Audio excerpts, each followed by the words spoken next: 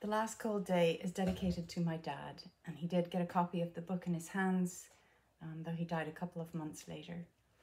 So, Dad, this is for you. Some of the poems in this book chronicle my work as a hospice nurse, and the first poem I'm going to read I wrote after the death of a patient of mine who was a very dignified, beautiful woman, very put together when I would visit. Always had to have her wig on, always her jewelry and beautiful clothing.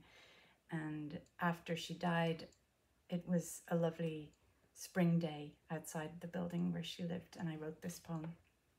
It's called Everything All Right. Late afternoon, Burger Hill, fat light. I just came from her house. I bathed her, dressed her in her favorite top.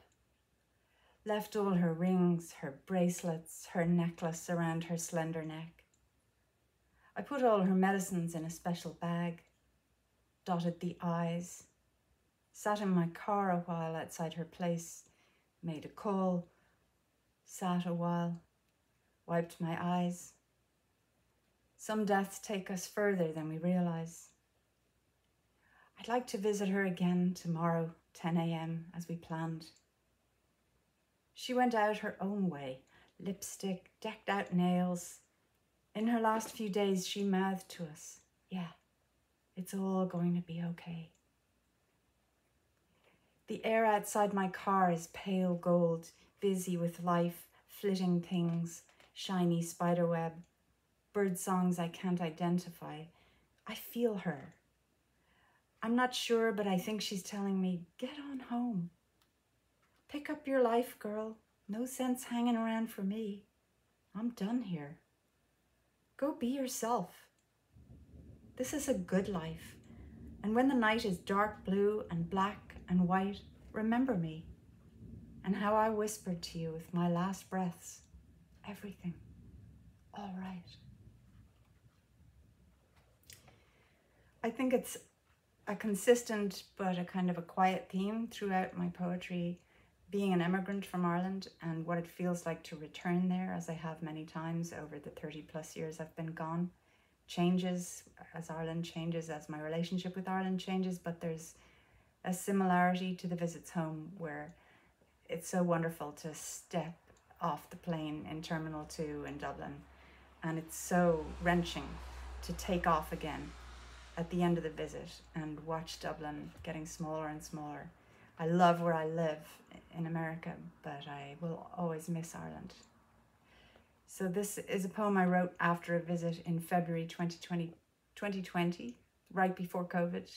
My husband and I went home. We took my dad on a little road trip, which turned out to be one of the last trips he was able to make. And I wrote this poem called Snow on Molesworth Street.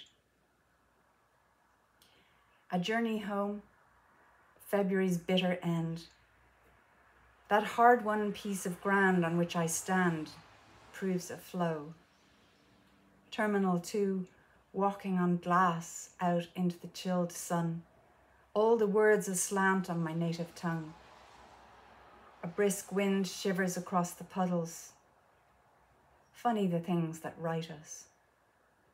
4 days in Dublin, the heavy doors, you have to put against them all your years before they give. But when they give, they offer up their inner rooms without reserve.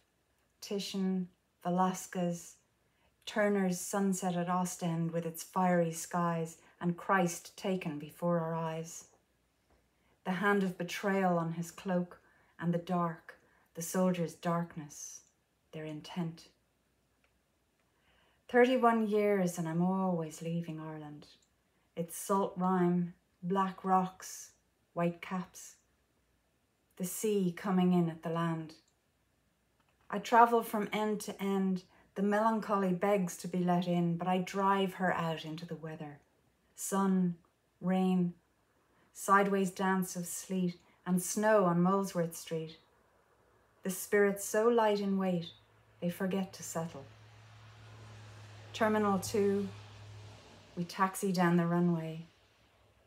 The roots that were nourished in this soil are coming loose. Takeoff rips them free, the wrench in the chest, the heart crossways, and salt rime every time. as the plain banks steeply over the Poolbeg twins, and the melancholy wails to be let in. I use all the words I know: bracken, bog and fen, skeletal trees, moss-covered stone. And slowly, they are enough for the ghosts to leave well alone. So in the end, I'm just as strong as the hard-won piece of ground on which I stand. And the title poem of this book, The Last Cold Day, I wrote after my migration from the Bay Area, where I lived for many years, to New York's Hudson Valley. I moved in the height of COVID, and I'd never lived in snow before, so that was a shock. And I discovered that real seasons exist, and when the winter is very snowy, there is always one day that is the last day. It's going to be really cold, and then it's all good. This is called The Last Cold Day. Wake me. Now I'm alive and sensate. Now I'm awake on the last cold day, before snow's words curl themselves back up on winter's page. Willows know it. They were the first.